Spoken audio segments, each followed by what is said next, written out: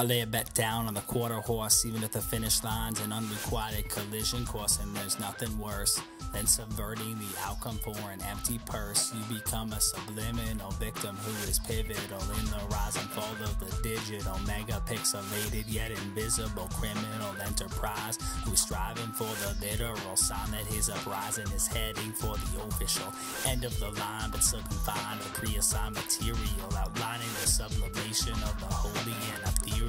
Deny the open eyes for the pious eyes of the surreal, whose senses are strangers offering false hopes for real dangers. The tattered remnants in piecemeal, staring at this mirror image, inquisitive, wondering if this is for real, this whole ordeal.